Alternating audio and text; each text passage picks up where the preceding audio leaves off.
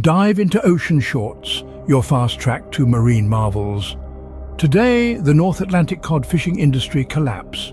Once a golden goose for coastal communities in Canada and the US, the abundance of cod earned it the nickname the fish that built America.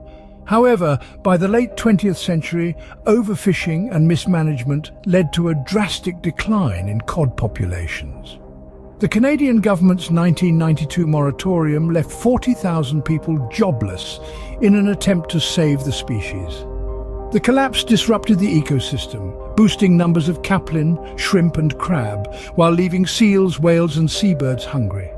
But from the debris of this disaster, a new awareness of overfishing and sustainability has emerged, sparking fresh initiatives for marine restoration. Thanks for diving into Ocean Shorts. Remember to like, share and subscribe for more marine wonders. Until next time.